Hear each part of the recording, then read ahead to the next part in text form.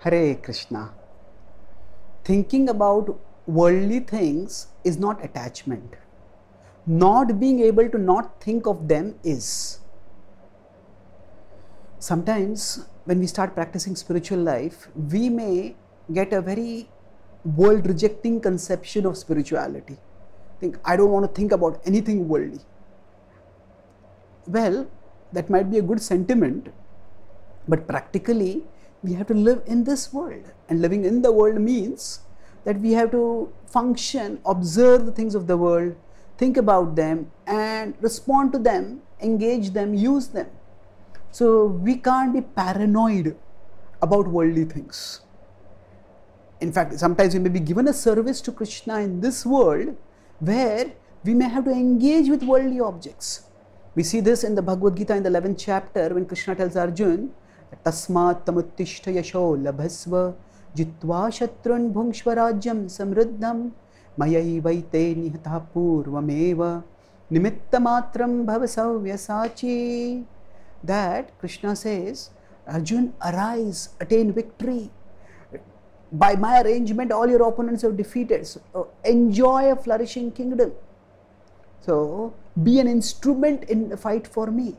So, here Krishna uses bhungshva, enjoy, rajyam samruddham, enjoy, and he talks about flourishing kingdom. So, these are worldly things. A flourishing kingdom is a worldly thing. And Krishna has earlier cautioned, say in 2.44, bhogaishvarya prasaktanam tayapaharita chetasam vyavasayatmika buddhi samadhau na vidhiyate.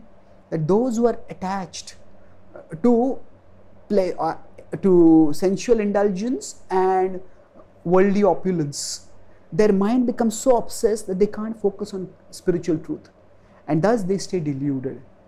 So when Krishna has cautioned about worldly opulence, why is Krishna now telling Arjuna to enjoy worldly opulence? The point is, worldly opulence is not the problem. It is obsession with it. Obsession means that we can't not think of it.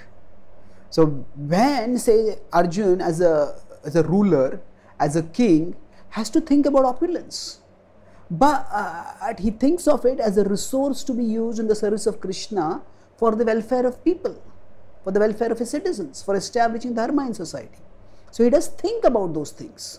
But if somebody becomes so attached that they can't not think of it, that means even when they are coming to a temple, they're thinking, oh, if I just seal this deal, then I can earn so much money. Even when they are with their family members, instead of focusing on the relationship, they're thinking, oh, I can earn this money, I can do this.